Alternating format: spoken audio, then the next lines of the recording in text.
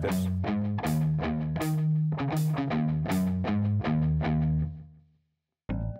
Reinvention is the key to any great company standing the test of time. And in a period where reinvention has never been greater, not only do companies need to have a plan, but employees need to be on board. Time Inc., one of the world's most influential media companies, knows this all too well. The company, founded by Henry Luce, has reinvented itself numerous times in its 90-plus years history.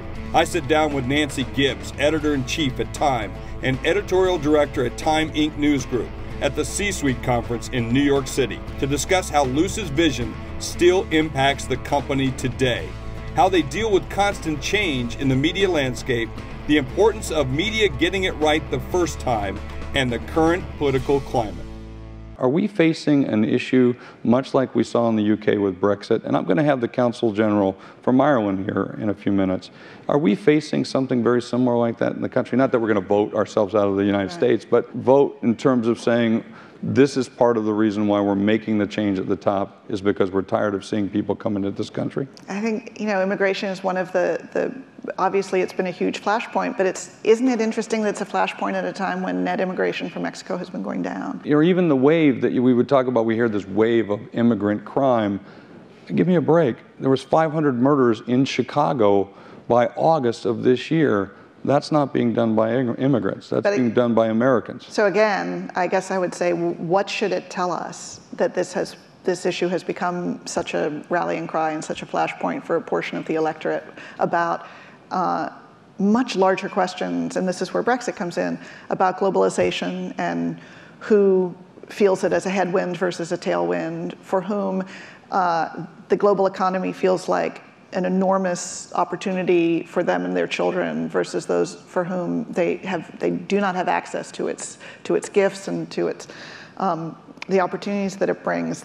I think if we just focus on immigration in the narrow sense of what we mean of how we secure the border or what our policy on certain kind of visas is, without thinking about it in terms of how people view their role in the global economy, their views of free trade, who it has worked for, who it hasn't, have we reached a period of peak trade or not?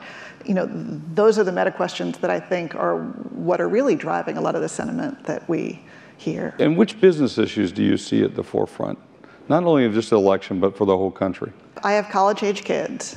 And I tell them, we are spending a huge amount of money to train you for a job that hasn't been invented yet. I think one of the huge business challenges for those of us who are already somewhere in our career, and particularly for those who are looking to enter into the workforce, is again, the pace of change is such that who is able to see around corners? Who is able to see whole new industries arriving? I mean, I love the observation someone made about how we have among the great disruptive new industries Uber, which actually owns no cars, and Airbnb, which owns no real estate, and Alibaba, which has no inventory, and all of these companies and presidential candidates who have no ideas. So we've sort of taken out the middleman and completely rewired all of these major industries in ways that happened so quickly. And of course, our industry, very much among them, where, Henry Luce in his wildest dreams couldn't have reached the audience that I can reach now. It's vast and global, and we can reach them not just once a week with a product that's delivered to their home, but every minute of every day on a device that they carry with them at all times. It's an incredibly powerful opportunity. This is Jeffrey Hazlett. You've been on Executive Perspectives Live, and I've been talking time.